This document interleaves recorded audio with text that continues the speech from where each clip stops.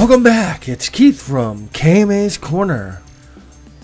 I am back on KMA's JAMS, just another Minecraft series, episode number 18. And it is just after, yes, it's Valentine's Day. Actually, it was a few days ago, but I had that extra heart. My daughter made me some hearts and placed them all in my man cave here that I record in. Isn't that wonderful? But enough about my personal life. What are we doing today? Well, let me first show you something. You see off in the distance, above those trees, that little stack of ice there. And a stack of ice there. And a stack of ice there. Right there, you know. The obelisk in the middle of the ice biome. And the stack of ice there. That defines my spawn area, my spawn chunks. So, my spawn chunks are now marked off. Not with a fence. I was going to put a fence around this whole thing, but I did realize that if I were to do that, I would cut this building in half, and that would be counterproductive. See, and I just spent a whole bunch of time to make this look decent. And I don't want to rip it down. So what we are going to be doing today, we're going to build that. Yes, that's a sneak preview. Let me give you a heads up. That is a breeder farm sort of thing. And in this episode, in the future, we are going to build it even though it is shown there. How did I do that? Well, by accident, yes, by accident, I went out and cleared some of my old video files and deleted a whole bunch of them. And like a nincompoop, I deleted the introduction to this video. So I have the other 4 videos that encompass this particular video, but not the beginning of the video. So after I made all this stuff on cam, I tried to make the video and realized my intro is gone. So guess what? In the future, I have gone back in time and recorded the intro. So, yeah, we're working on that today. Yeah, I can't tell you what it is. Well, it's a breeder farm, but I can't tell you how it is. In the rest of the video, I show you how to make that and show you some of the results.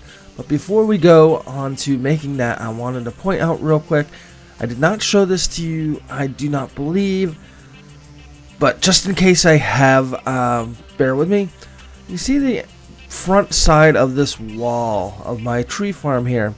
The bottom is kind of like blue, the glass in between this, I don't know, this up arrow. I don't know what you want to call it. The design I made for this building. It is blue, purple. I added the purple in the front. I hope you like it. You really can't see it that well from here. Let me get down from here real quick. This is the center of my spawn chunks, by the way. These 3 blocks and this block right here. This is actually the center of my spawn chunk, and this is a slime chunk, and that's why this opening is in the corner of a chunk, because this is a slime chunk right there. So that's why there's a hole down into the ground. That's where my slime farm is, and my little iron golem. So let me just show you the front of this building real quick, and then you can proceed to the future part of the video, which was recorded in the past. But that's what I'm talking about. There's the front. It's got the purple face. I kind of like it, but it does need something to separate the front from the roof. So I don't know if you have any ideas what I can put up here. To separate that, I'll come over here without looking at my villagers. Try not to, so I don't give away too much for the future. So you see up here where it connects to the ceiling, or the ceiling, the glass sun that I have up there. It needs some sort of separation there. So if you have an idea, I might just put half slabs on top of there. Let me know. Alright? Well, off to the rest of the video. No more of the future. Now we're going back into the past. Alright guys, I decided to put up the last point on the spawn chunks here. So that's where it is. So my spawn chunks are pretty big, just like everybody else's. So I'll figure out what I want to do with that. Specifically, it was mapped out so I know where I can put the iron golem farm. And I started working on the project over here. I need a good way of getting over here still. And we're going to finish this project over here in the next few minutes, hopefully. So yes, this is it. Let me get up here real quick. So we have our doors, which are used for villagers. Yes, let's close them all. Villager's going to stand right here. And the reason why this time I have them so close to the ground is that I'm kind of hoping to get a whole bunch of zombies to come over here. This is also a temporary setup. I don't think I'm going to keep the villager breeder over here once the iron golem farm goes up. But I do need to breed some villagers to get some trades in there, and also for the iron golem farm. So this is temporary, but still I want it to look decent. So I have this low to the ground, so it will attract zombies, or zombies, whatever you want to call them. And my goal is to have the zombies come in and come down here, then get washed to right here, where they can't go any farther. And I'm not sure if I'm going to keep this either, because I don't know if I want zombies so close to all my villagers. But as you see from this angle, there's the breeder platform where the single guy sits to cause the breeding at the other platform, which I need to make.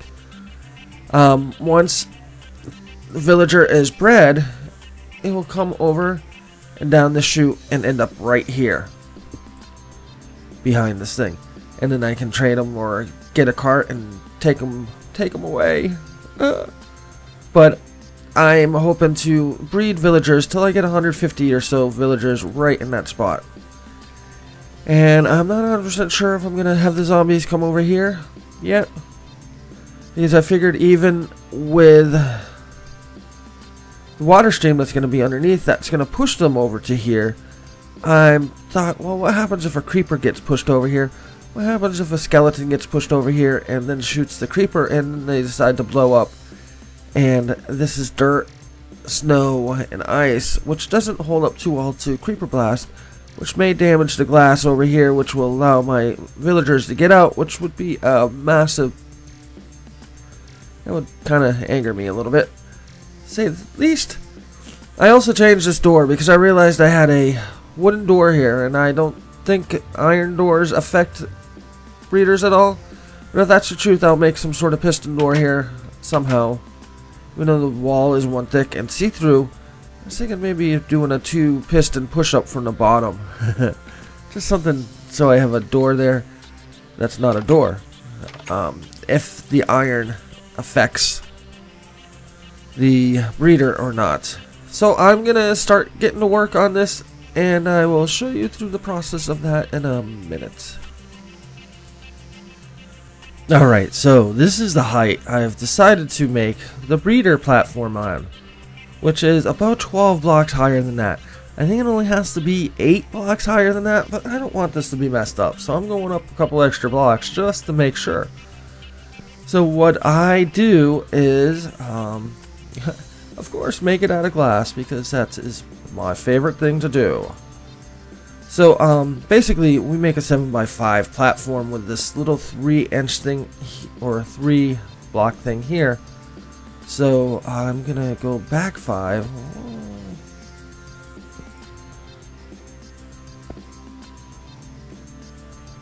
So that's 1, 2, 3, 4, 5, 6, and 7. And we'll bring it across 5. And fill in the holes. And ignore my beautiful platform there. And then, somehow, we put a hole in the ground. And let me get some dirt. I should have done this before I made the platform. But I'm going to go underneath. Somehow, underneath. There we go. And I'm going to plug that hole. This hole is going to be where the baby villagers hang out. When the babies are born, thank you, they are going to end up falling into that hole. And when they grow up, there'll be a water source above them that will bring them back up to and over to the holding pen, which will be down there. So yeah, we got the hole. And then we build a 2-high block wall around the whole thing. Kind of fill in these little crevices here.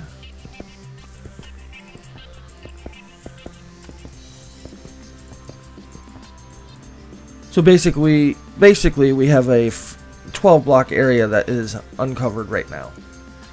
Then leading from the front here, what I'm calling the front, we're gonna put 1 block down there, then 2, then 2.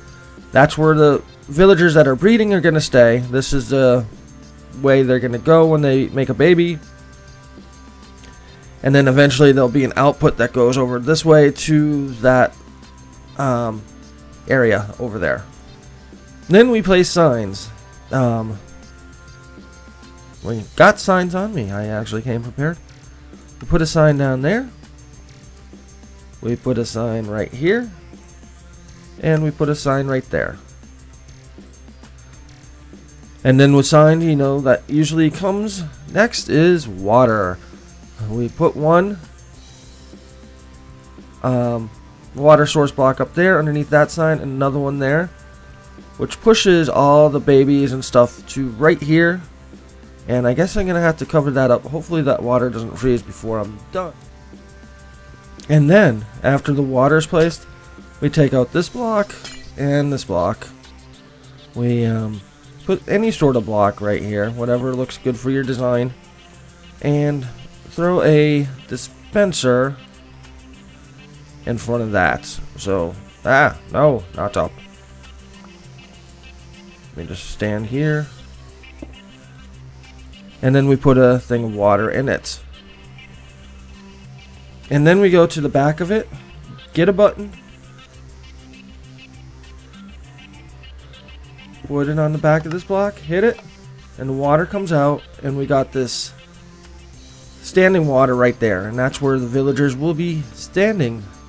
So the first part of this is all done. It's really hard to see with all the glass. So I will tell you to go to Unary Bit.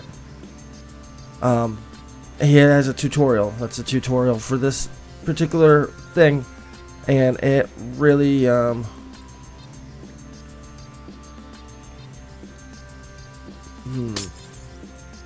thank you. It really explains how to do this properly.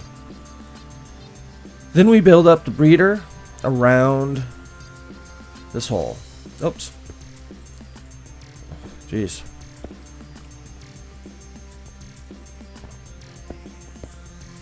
And we kind of do it like this. I'm really gonna have to cover that. Basically, we want the 9 in the center, then 3 around each side, but not there.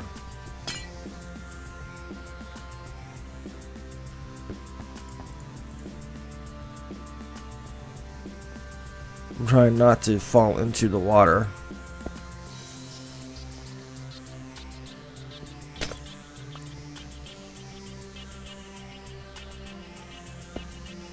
There we go.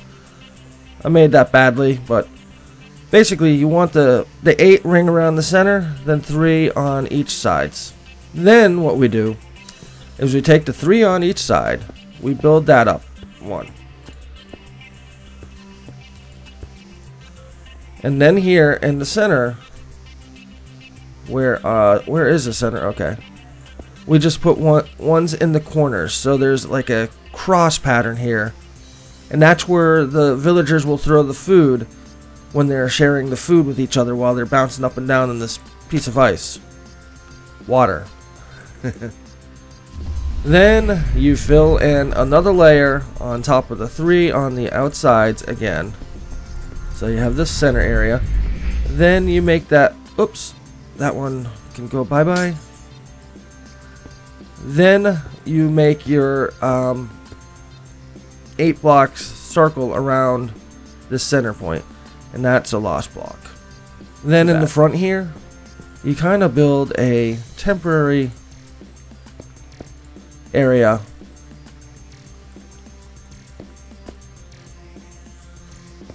to loop the villagers around. You'll understand in a second. I'm gonna finish building up these walls here a little bit better.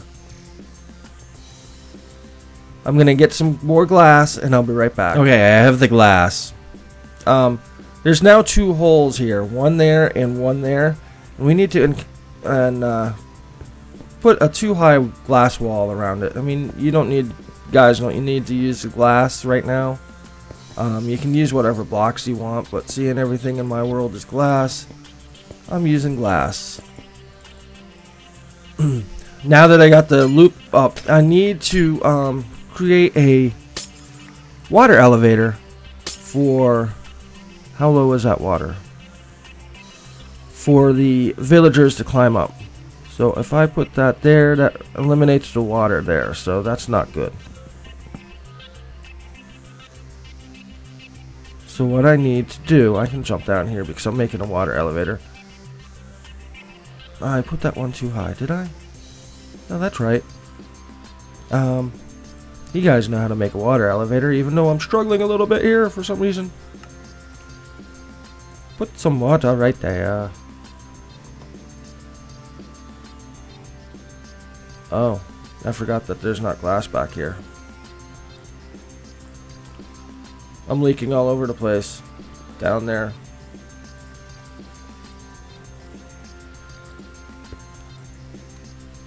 There we go. Fix that problem. So, I don't think I leaked on anything. So we have this elevator. We want to put a thing of a sign right there so we can add a water source right here, right there, so the villagers can climb up, then slide across over here, then fall down that hole. So basically this thing is done. I'm gonna just cover this up with dirt right now. What I need to do is put a couple of villagers in this hole right here. And what will happen is that they'll be bouncing up and down here. Give them food. They'll share the food. When they give birth, the kid will pop out the side and go down here. Ooh, lucky he didn't fall there. And the kid will stay here. When he grows up, he's going to hit this water supply, water source, and swim up. So much easier to do this in creative. Swim up to this water stream, fall over, and add to the initial breeder cell. When this gets to a certain number, I think I like 40. It could be 25. I'm going to have to look that up. Then I'll get rid of this loop thing and make a glass tunnel over to the drop chute over here, into my R2D2, so then I can use the villagers how I want. They'll come eventually to this drop chute and fall and wait down there. So that is done. I know showing you how to build it wasn't that great, but go to Unary bit, villager breeder, and you'll find the tutorial for this. It's the best breeder I know of, so it's a great place to start.